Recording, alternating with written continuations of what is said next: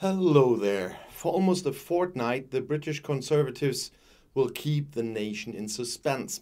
Then, after long weeks of uncertainty, it should finally be officially clear who will succeed the outgoing Prime Minister Boris Johnson as party and government leader. According to the polls of around 160,000 Tory party members who are eligible to vote, everything has already been decided. According to Glasgow politics professor John Curtis, Foreign Secretary Liz Truss' victory is 95% certain. Truss would have to make spectacular mistakes to defeat her rival Rishi Sunak, or to not defeat him, according to the Dogen of the British polling research. The prospect of the minister's victory alarmed many former party leaders. Over the weekend, longtime minister and Brexit pioneer Michael Gove threw his weight behind Truss's rival Rishi Sunak. The Foreign Secretary's election campaign represented a break from reality. In particular, the planned tax cuts, a favourite topic for Tories, would relieve many wealth managers rather than help the poorest in society. And former party leader Michael Howard had already formulated it, let's say harder. He spoke of political suicide. In fact, the population is afraid of huge energy bills this fall. Many of the worst affected pay hardly any taxes anyway due to generous allowances and are instead dependent on state aid. Labour opposition wants to suspend forthcoming price hikes. Promptly, the Labour Party is clearly ahead of the completely self-absorbed governing party by 43 to 28% in the polls.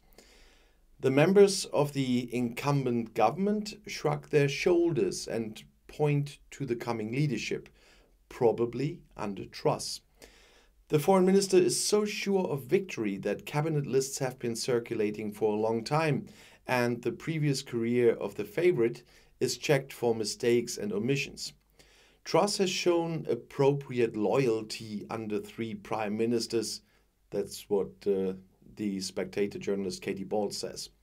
Will that be enough to demand loyalty in hard times from a group in which the candidate was not even able to convince a third of the members of parliament? The doubts about Truss were expressed most brutally by a former colleague of Prime Minister Margaret Thatcher. And doesn't she try to play Thatcher? Truss is dangerously impulsive and stubborn. That's what Matthew Paris told the Times. She has massive hybris and huge ambition. Her political mind is the size of a pinhead, he said. As with Johnson, the government will be busy trying to get the fickle PM into keeping check. It's not completely tight, it won't work. Stubbornness could certainly work to the advantage of a principled leader. Impulsiveness may just be a cliché attributed to women in politics. On the other hand, there are numerous examples of the foreign minister's fickleness. In the Brexit referendum campaign, the central issue of British domestic and foreign policy, she fought for remaining in the EU in 2016, calling the Leave campaign extreme and yesterdays. In the meantime, she is unrivaled in her enthusiasm for the break with Brussels. At the beginning of Russia's war against Ukraine, Truss encouraged British volunteers to go to the front for Kiev, which caused alarm in the Ministry of Defense. The chief diplomat quickly had to deny herself. At the beginning of August, she advocated a greater regional distribution of salaries in the public sector, until critics made it clear that this meant salary cuts for police officers, doctors and nurses in the poorer regions of the country. Truss hastily withdrew the idea. The fact that the previous Brexit chief negotiator wants to terminate the Northern Ireland Protocol and thus a binding international agreement with the European Union may inspire local Protestant hardliners.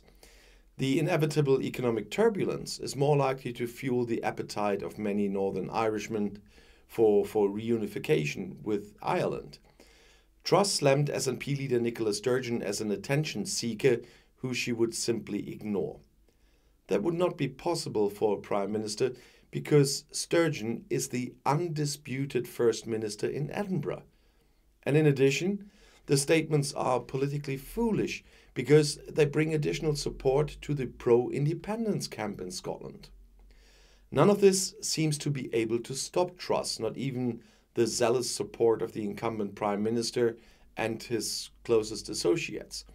Johnson may have long been discredited in the country, and many Tories mourn his loss and are therefore voting for the Boris continuity candidate, despite all warnings.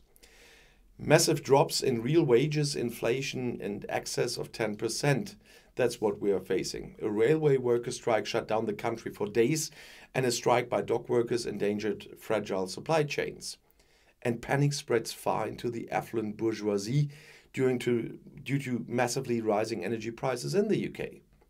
And in many places, England's beaches are unusable because the privatized water companies discharged unfiltered sewage into the sea. Britain has been tumbling from one crisis to the next without a leader this summer. On demand, Prime Minister Boris Johnson remained in office, but is only interested in vacation trips and pleasures such as flying in a Typhoon fighter jet. The Conservative ministers shrug their shoulders and refer to the struggle for a successor in the Tory party, which is not due to end until the beginning of September. The hands of the future government should not be tied, but it will be the same old with her. Meanwhile, the two people who are still vying for top office in the party and government are passing the time with a vacation from reality, as I put it earlier from Michael Gove. The clear favourite, Truss, flatters the approximately 160,000 members of the Tory, but it's just 0.3% of the voting population.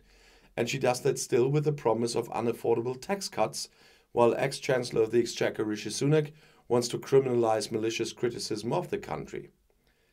Really, the British do deserve better than that government that there is to come. And I'll see you in my next video. I'll be back.